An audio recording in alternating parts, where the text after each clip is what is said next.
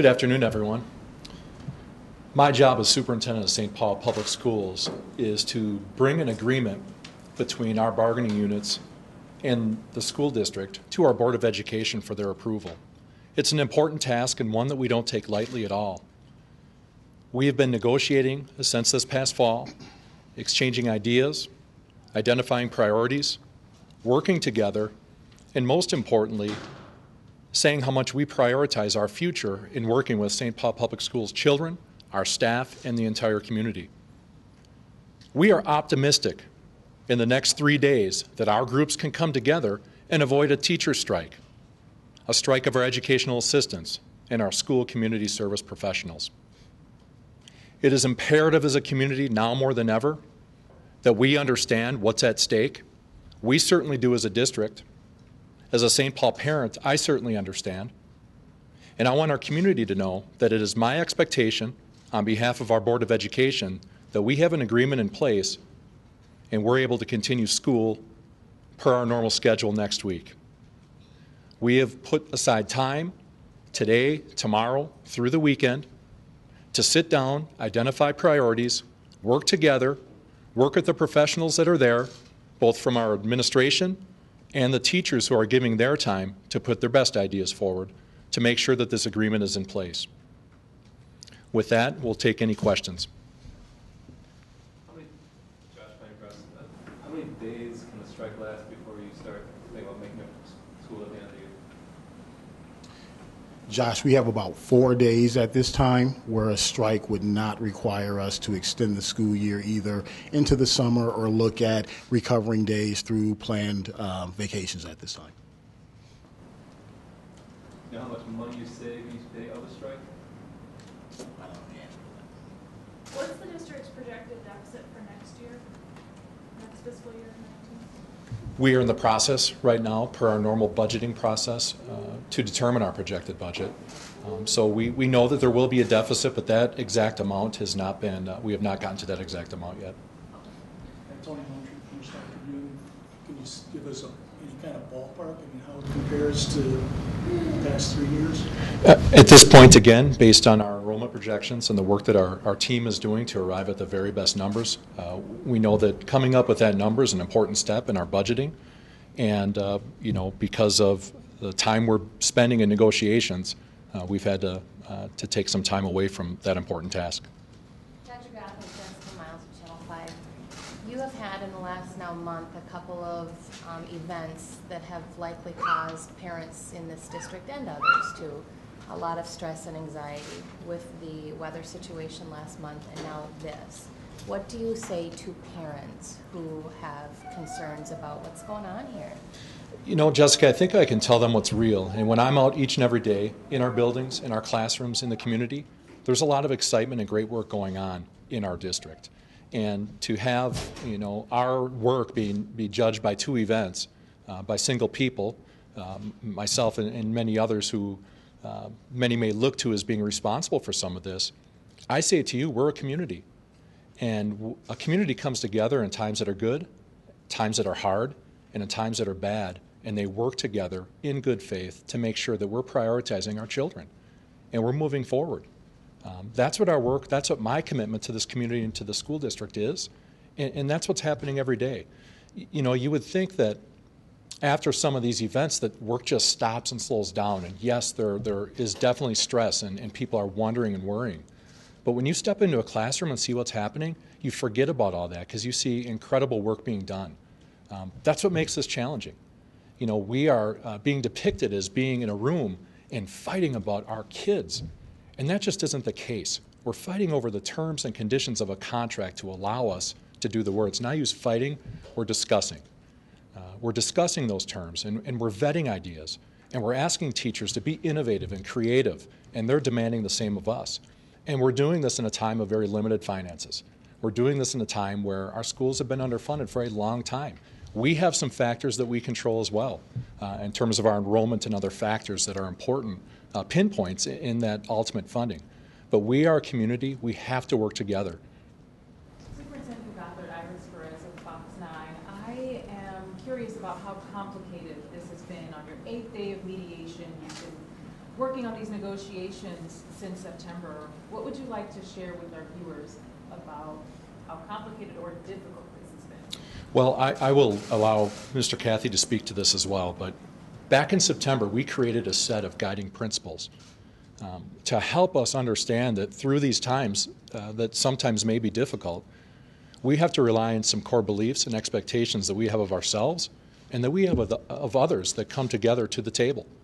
And based on that, the relational piece of negotiations is really important because there are going to be some yeses and some nos in those negotiations, yet we have to move on and work together. So it's been really important for us to establish that. Of course, we have many pinpoints and factors in our negotiations that guide those discussions. And it is complicated. It is very complicated, and we're relying on emotion. We're relying on people who want to do great work, and we're relying on children each and every day having a great experience in our classrooms. Thank you, Dr. Gothard. And I'll add to that because I think complicated was the right word. And I would say the complication stems from the fact that we don't have a great deal of philosophical difference in the room from what both sides believe here in the process. I think where we differ are, the methodologies, the processes, and as you've heard referenced, how do we find the financial resources to reach agreement on some of the things that are still on the table. So that adds to the complication. It's always complicated when you have a difference of opinion with people that you work closely with, and I think that's what we have to remember here. This is a group of colleagues who are trying to figure out ways forward, and the complication is exacerbated by the fact that it's all for our kids. At the end of the day, we're trying to do what's right for the kids of our district. So no one wants to say a financial reason is the reason that you want to turn away from a position. But as administrators and leaders of the district, we have to balance that desire to provide every resource with the need to ensure there is a district long-term for kids in St. Paul who's going to need it. Do you have an updated estimate of what SPFT's proposals would cost? I think the last one I saw was in October, and you were projecting somewhere around $153 million. Do you have any kind of update to that? Yes, so that estimate in what their total cost of their proposals would amount to today has not changed. What we're talking about now is, as we go through this negotiation process, of course, we're trying to figure out what in each proposal is a want versus a need. Now, that could change the total dollar amount, but at this point, we're still talking about a total package estimated at around $160 million versus our available funding of just over $2 million. So the $2 million is for 1 year, and the 160 is for 2 years. Is that right? Yes, our $2 million allocation is the amount we have available for each year of the contract. Their $160 is the total costing that we see in the comprehensive package. Heidi with Laurin. Can you talk a little bit about what you guys would do if the schools would close? Would it be all the schools that would close? Yes, thank you. We have been working together, collaboratively as a team, both internal and external, with our external partners, and we believe we have put together a very strong program for our families. So if the strike were to occur, the 2 days following that announcement, St. Paul Public Schools will be closed. All grades, all schools. After that, we have put together a program for our elementary age students that offers throughout the city, throughout 24 sites throughout the city, we will be serving breakfast, lunch, and supper and providing support for those families between 8:30 and 4 o'clock. For our secondary students, 6th through 12th grade, we are providing standard-based activities that they will be able to access online through the use of their iPads. All of our secondary students have iPads that they take home on a nightly basis. When the union talks about safe sites, is that them working with you on that, what you're discussing right now, or are those two separate things? St. Paul Public Schools at this particular time is working primarily with some of our external partners, including the city, as well as the Big Brothers, Big Sisters, the Ys, and some of our other community-based agencies, our park and rec sites, and I can't speak on behalf of the St. Paul Federation of Teachers what sites they're doing and what program they're doing. So these 24 locations would be rec centers?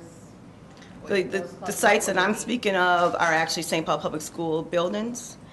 We are actually sending out information to families today and every day thereafter to continuously keep them updated with the sites, particular how they register for the sites, how they will access transportation to those particular sites. Will you guys offer transportation? Yes, we will. Do other staff come to work if the teachers strike?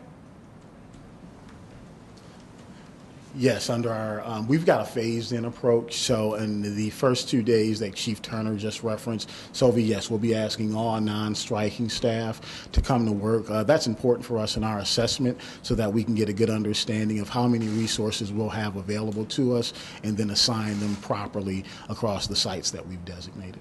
And after those 2 days? Then we'd have to look into how long it goes. So our process looks at continuing the St. Paul Public Schools community activities for a couple of days, but of course a prolonged strike would mean that we'd have to look at different measures. So don't know what that date is at this point. We're still working through that, but for at least the first few days, we're looking to provide an option for our families. Laurin, has negotiations have even talked with mediators about salary yet? No, Josh, we have not gotten to salary yet. Most of our time over the last few days have centered around discussions on class size. We've had some discussions on how we assign and utilize resources within our special education and English language learner programs. And we've talked at some degree about restorative practices. The conversation that we've had to date about wages has been pretty high level, and that was, for the most part, us communicating the 1% figure that we've been given clearance with our board. In your mediation update last night, you mentioned some movement towards caps for class sizes. Yes. So first off, I want to clarify that you're talking about caps as opposed to the ranges. The district or the union wanted caps. And if so, would it push you past the 2.07 million? Very good questions, Tony. We are talking at this point about caps and ranges. So we have maintained some of the class size range language there, but what we're adding is that within those ranges, no one teacher will have classes that exceed the designated cap amounts. Quite honestly, we're excited about where the class size conversation is going right now. Our early numbers haven't given us a total number, but we do see some potential for dollar savings in the new model that's being proposed, and that's why we're looking to see where we can get that across the finish line as soon as possible. Jackie, did you mention with these 24 sites, if you do need to use this, if it comes to that, who would be manning those buildings? Yes, thank you. So the programming will be, and I should say that of the 24 sites, there's a combination of what's happening at those sites. Some of those sites will be sites for the meals. Some of the sites will be sites for the meals as well as programming, and some of the sites will be offering our traditional Discovery Club program. So it's a combination of 24 sites. We'll have some type of support for families in those particular buildings, but they would be managed under our office, our community education. We'll be managing those office, and keep in mind all of our principals as well as our assistant principals and all the other staff that are not in the striking bargaining groups will also be accessible. So you're gonna have varsity sports still? Is there usually coaches, teachers who are coaching? How are you gonna, they agree to work anyway as coaches, or what? How are you gonna do that? No, it's not necessarily that all the coaches are teachers. Some of our coaches are community members and represent other bargaining groups. So the coaches that are able to work and choose to work are the coaches that we will be using. So athletics will still go on? Varsity athletics will continue.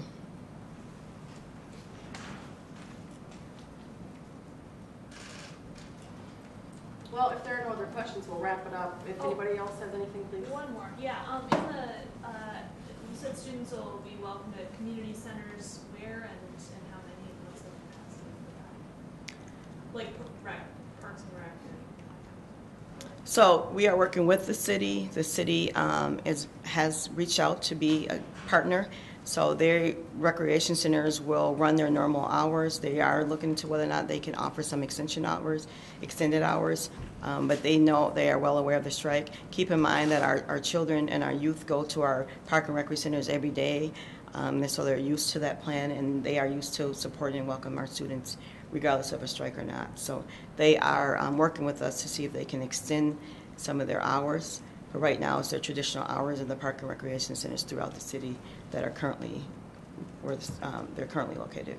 Jackie, can you just elaborate on the transportation? I mean, will that be student buses that you're going to run if you need to do that?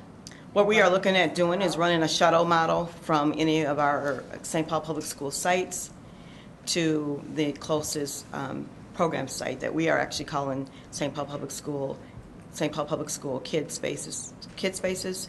So every single household and every single house resident in the city of St. Paul is within a mile of a St. Paul Public School. So we believe for families that need to access transportation, if they can get their child to a St. Paul Public School, we will be running shuttles, if you will, to get them to the spots for children where there will be programming, activities, and food. I know it was mentioned earlier that there's some optimism around getting this done within the next 3 days. Was there any indication in the 8th day of mediation today that there's reason to be optimistic, and what was that indication? You know, I'll address that first and then let Director Cathey discuss it as well. You know, through this time, I've been engaged with our stakeholders, many stakeholders, our lawmakers, the governor's office, certainly Mayor Carter, and the city, and I have been in close contact, and our Board of Education. And the one thing that I can say is that the 7 Board of Education members are collaborating incredibly well together. We have a strong message for our negotiations team and a strong and committed willingness to our bargaining partners to come to agreement. And understanding that that might not be met easily, but it's our expectation that an agreement is met and we are able to have school on Tuesday morning and avoid a strike. And I think our optimism isn't overstated simply from the fact that it stems from what we're seeing happen in the room over the last couple of days. There's been movement and more tentative agreements reached. Even conversations about the remaining issues have taken on a different tone and tenor, I would say, over the last couple of days. So whenever you can stop looking at it from a pure conflict perspective and start to work towards your end goal, I think you start to see obstacles fall to the side, and I'll say I think that's where we are at this point. All right, thanks everyone for coming out.